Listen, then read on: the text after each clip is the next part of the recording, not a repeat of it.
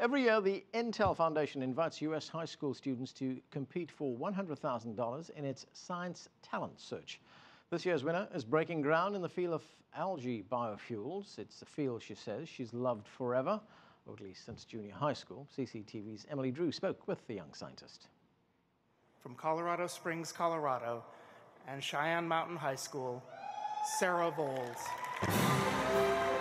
She's just won the 2013 Intel Science Talent Search, making her one of the world's most promising young scientists. At 17, her research tackles algae biofuels.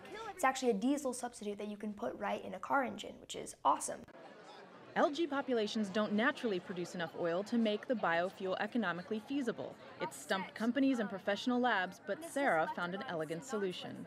I was using artificial selection, or guided evolution, with the idea that I could isolate these populations of algae cells with very high oil content.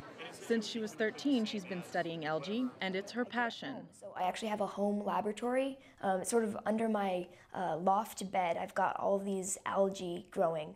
She even sleeps on her algae's light schedule. The real goal of the competition is not just to judge them on their research, but to judge them as future leaders of science.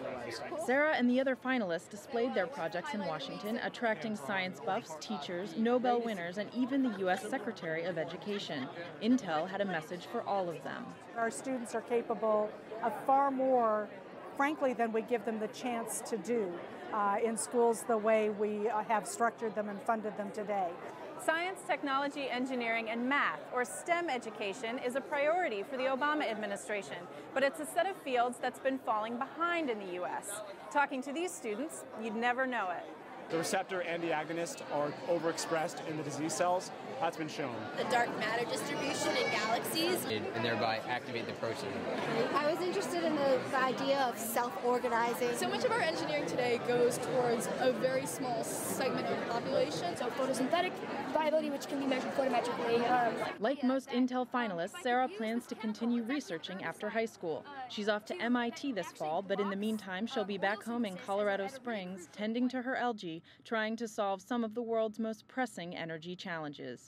Emily Drew, CCTV, Washington.